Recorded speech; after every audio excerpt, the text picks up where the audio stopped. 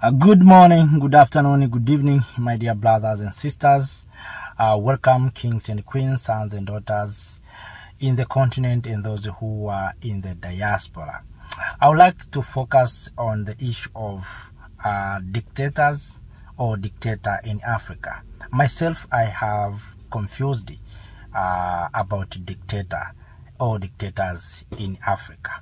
When it comes to the long-serving leader or leaders in Africa are called dictators, but in other continents are not dictators, are chosen leaders. Those who believe in Bible, we heard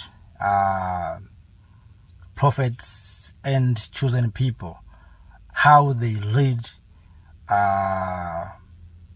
for too long, but those are chosen. But when it comes to us, Africa, if you serve for long time, you become a dictator. Yes, I know there are those who are not governing us very well. Yes, we have to accept it, but not all long-serving leaders are dictators. I want to give you one of the example. All of us, we are aware with what happened to Libya. Libya of Gaddafi and Libya without Gaddafi. The Libya that was led by Gaddafi, who called dictators, all of us, we have seen it. That the people of Libya have access to electricity, good road, infrastructure there, people have been paid. Even those who have no job have been paid, but those are the leadership of dictator. Let us go to the Libya without dictator, the Libya of today.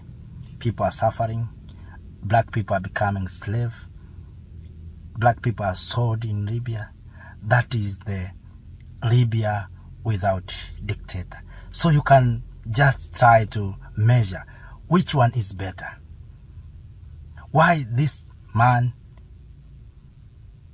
who called dictators is doing very well, and the current one who are not dictators or who are not dictator are doing bad thing. You know, my dear brothers and sisters, we mix two things. We think that all politicians are leaders, and sometimes we have been forced to elect politicians than electing leaders. That is the big problem that we have. A leader or leaders are those who think about the coming generation, and a politician is the one who think about the next election. So there's a difference between a leader and politician. I want to ask you, can you take the ownership of Patrice Emery Lumumba of Congo, who said, "I'm ready to die for my country. I'm ready for you to do anything on me, but I'm sure my people, through my reading, will know or will write the history and will have dignity." How many African leaders or Africans of today can we sacrifice ourselves for the betterment of the future of our countries, of our continent, of our people? That is the difference. That's why I'm talking about the politicians and the leaders. Many of us, we are politicians, we are not leaders. Leaders is the one who can lead even he is not in power. We see, for instance, the young politician, our brother Julius Malema. Julius Malema is leading despite he is not a president. We see how Julius Malema was welcomed in Ghana, how Malema was welcomed in Namibia, how Malema was welcomed in Kenya, how Malema was welcomed in Liberia. Malema is welcomed in Rwanda. That is the kind of readers that we are talking about. Even though you are not in, maybe in government, but still you are reading. That is the reader that we talk about. Our readers are those who are thinking about the future. But those who are thinking about the coming election, those are politicians. And we have been told maybe to change faces of presidents or leaders for every certain period, maybe for every 5 years. That does not matter. Wherever you serve for too long, or wherever you serve for short time, what the people of Africa needs is development. People need good and quality health care. People need quality education. People need good infrastructures. That is what the people of Africa need. They don't need these changes of leadership or whatever. And the people of Africa also need people with ideas, leaders with ideas. And of course, always leader is the one who have idea.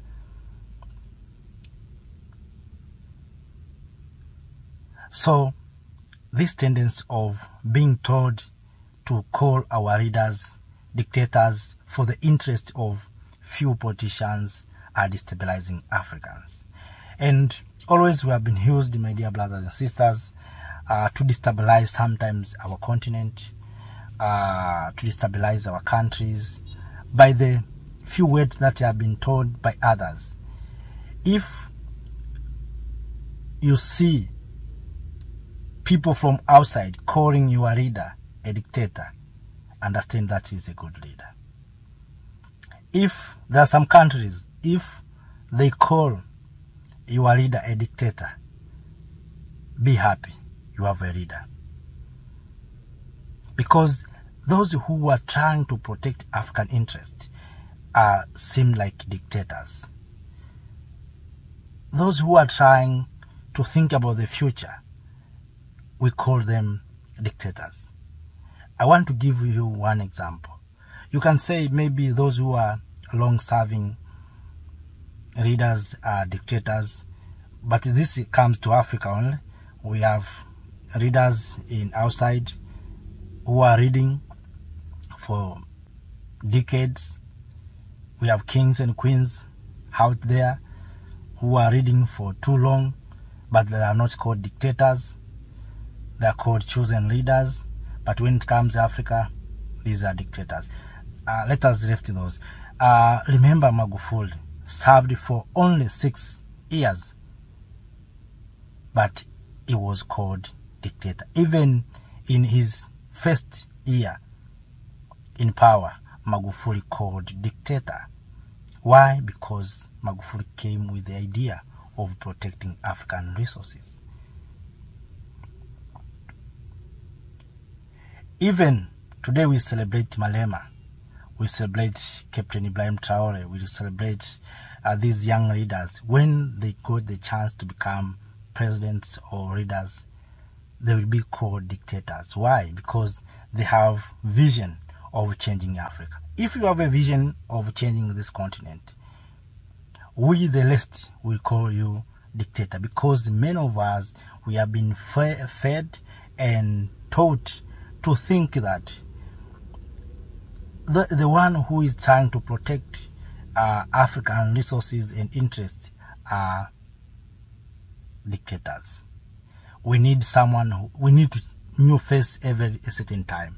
We have told that leaders should not stay maybe for too long. Yes, we know a good leader must know how to leave the stage. That is the reality.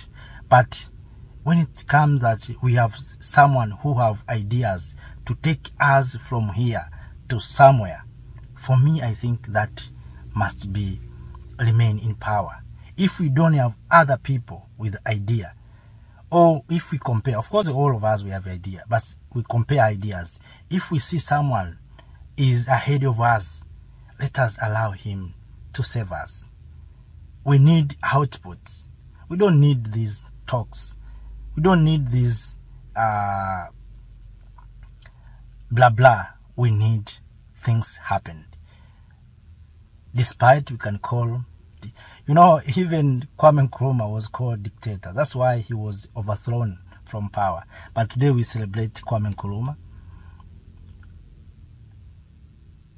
You see, when Nkrumah was in power, some people say this person is not good. He made what he had made to make sure that Nkrumah was overthrown. Not only Nkrumah, Mandela. Today we celebrate Mandela, but Mandela was a terrorist. He was one of the terrorists. So you can see that if you have good idea, we get bad names, but don't be afraid. But what I was trying to share is that with the people of Africa, do not be used to call our leaders bad names. Yes, we can call them whatever we want, but those are not dictators.